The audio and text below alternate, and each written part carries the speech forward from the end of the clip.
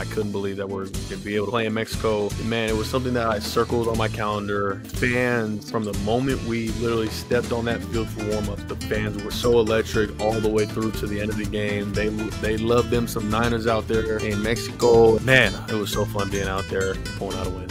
That was like the best game I've ever been to in my life.